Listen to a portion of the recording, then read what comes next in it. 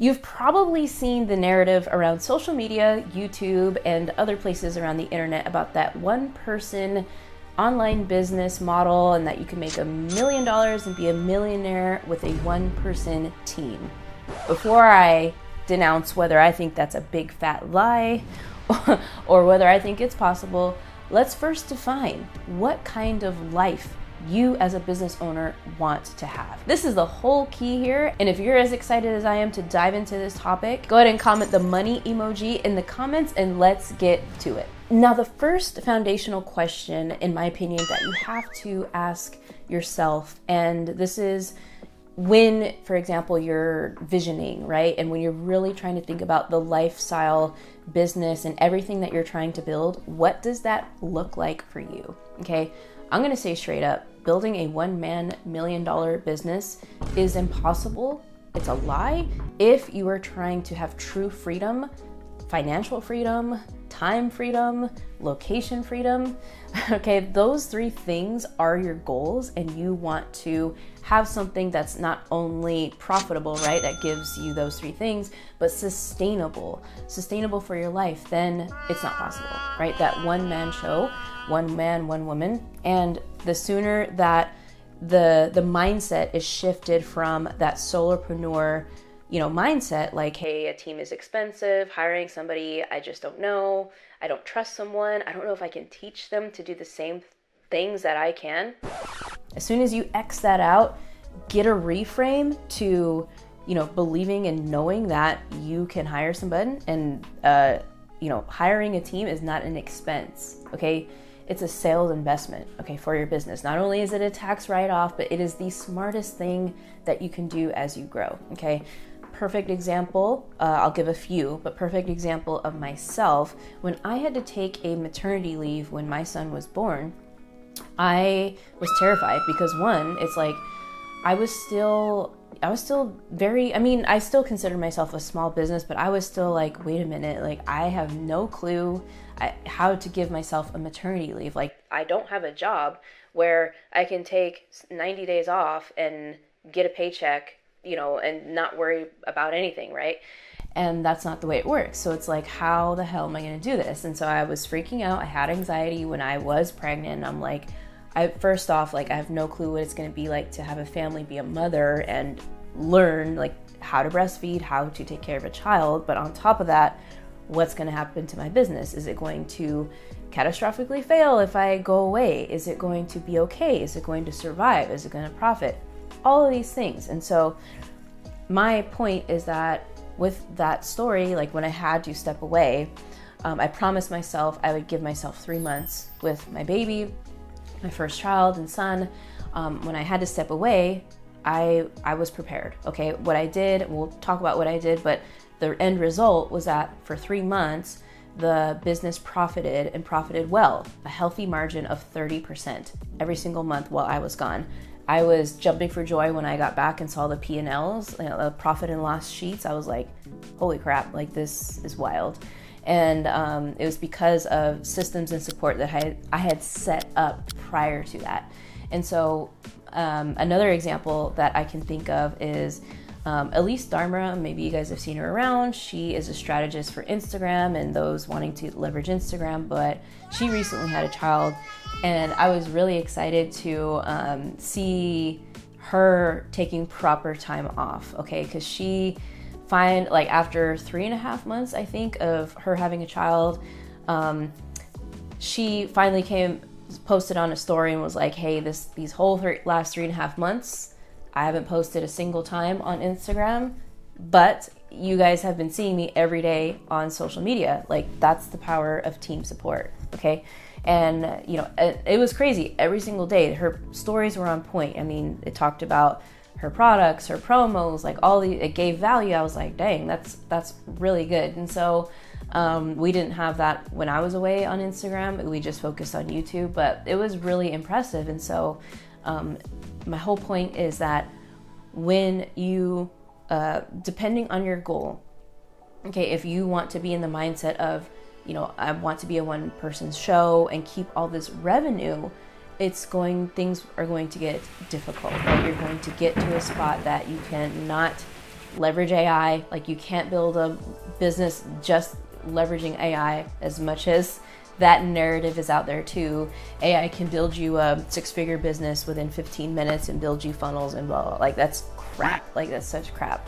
I'm not a fan of AI. I am for certain aspects, but like, you can't, AI is not gonna allow you to take a proper maternity leave, sabbatical, vacation. It's just not. Like, you're going to need real human beings and invest in people and support that are going to have your back and be trainable and know your systems and know what to do when you're gone. And so this is a huge lesson. Okay, so now on the contrary, I believe you don't need a gigantic team. I think you can operate with a very lean team and, you know, have lots of documented systems, SOPs and things in place to where you are really like crushing it, right? You either processes like onboarding, for example, are automated, systemized.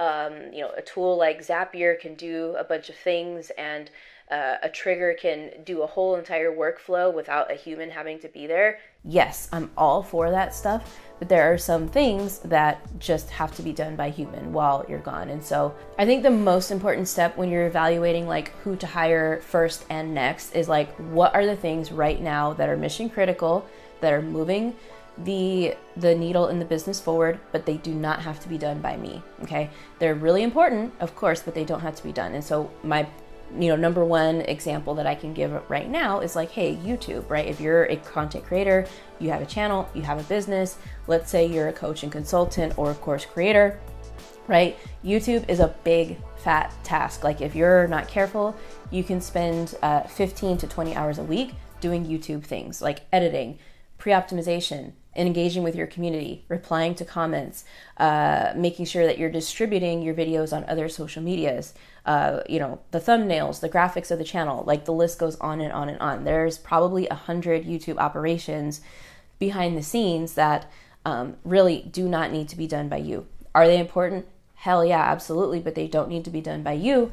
So this is where this, like, if you're a YouTube business owner and you don't already have a YouTube editor and a channel manager in place, this would absolutely be my first hire, because they are going to relieve, right? Let's say at least 10 hours a week, up to 20 hours a week of your time where you get that back to do anything else, right? Build your systems, focus on revenue generating activity, create the content, okay? And that's a prime example of what I mean by identifying the gap in your business where there's these mission critical activities moving the needle, but they don't need to be done by you. So think about it, right? Think about your customer service department. Maybe you are a course creator right now who is, you know, making, I don't know, anywhere from 30 to 50 sales per month. If you are, congratulations, by the way, that's phenomenal. But you have a lot of ticketing needed to be done. People submitting like things in the support inbox like, hey, like I can't find my course link, or I need to reset my password, or I need to change my credit card payment. Okay, a lot of these things can be systemized, but that VA, that or administrative assistant would have to come on board.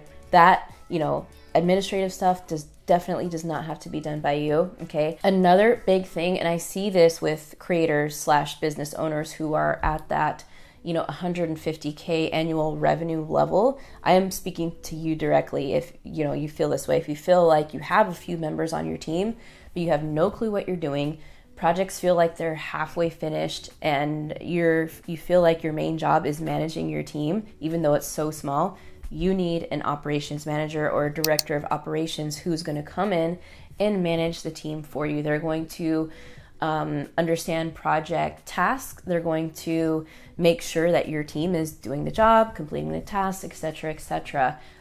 Because that right there, the task management, is a whole thing in itself. Like, you know, checking in to see if the little things got done, assigning them, right? And so these are really important. And so anyway, if any of that resonates with you, like, you know, besides the YouTube video editor and the VA and administrative assistant, you're probably at that point where you're needing a operations manager. Okay, that's the point that I was at. I was so confused on what I needed, and I felt so lost and tired and overwhelmed and working 50 hours a week. I was just like, I don't know what to do.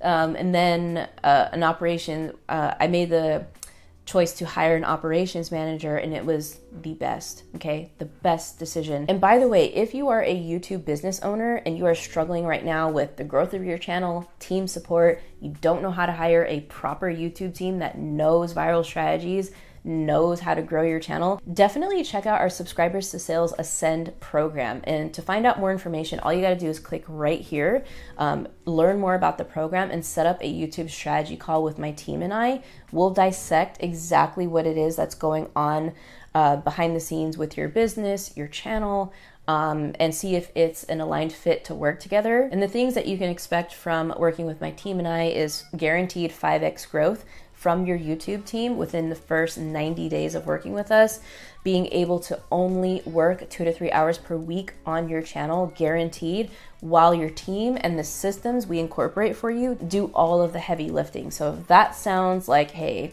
it's my time to do this, definitely check out more information in the first link in the description. Okay, now this brings me to another point in talking about income levels.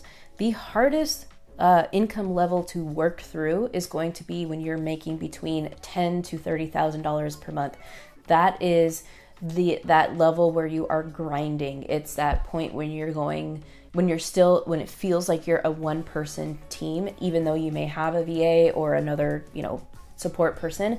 It's a grind. That 6-figure level, it still feels like you're hustling and you're working more than ever. That's the hardest part to get through. But once you are able to break through to the 50K and beyond, that's when things are able to be way more streamlined, because now you have the capital to invest in other team members and tools that help automate things and people that can help you work on your business, right? So you have your mind, right? You have you as a CEO, you're working on big vision. Where's this company going? Who do I want to serve? What type of offer, assuming you have a proven offer in the marketplace, like, okay, how is this offer going to scale?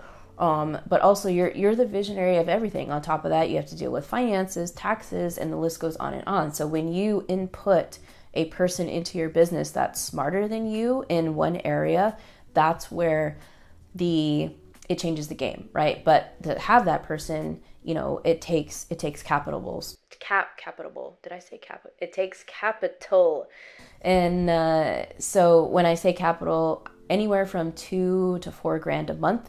And this person most likely will be US or Canada. They'll have experience in a company in real life, businesses. So they bring the wealth of knowledge in this one expertise, whether that is a marketing director, an operations manager, what else is there? A fractional COO or chief operating. That's kind of a little bit down the line. But the most important thing in my mind is somebody who's in charge of sales and also somebody who's in charge of operations. So those are the first two big departments in your business that will be your most expensive hires. And so just know right now, if you're at the income level, 0 to 30K, that's the hardest part. Just keep pushing through that. Keep growing your brand, keep driving traffic to your offers, keep fulfilling the work. And, as soon as it makes sense for several months in a row when the profit margins are healthy, don't be afraid to make that next crucial hire. So I hope this was super helpful. If it was, I totally think you'll get tons of value and will enjoy the video coming up next, all about digital courses and how it's not really easy to make passive income, and it's glorified again. So another breaking down the narrative of making easy passive 5K income with tiny digital products. That video is coming up right here. So click right there and I'll see you on that video. I went through about 15, no, wait, I'm lying. I don't have time for that. I went through about 4 videos all about making lots of money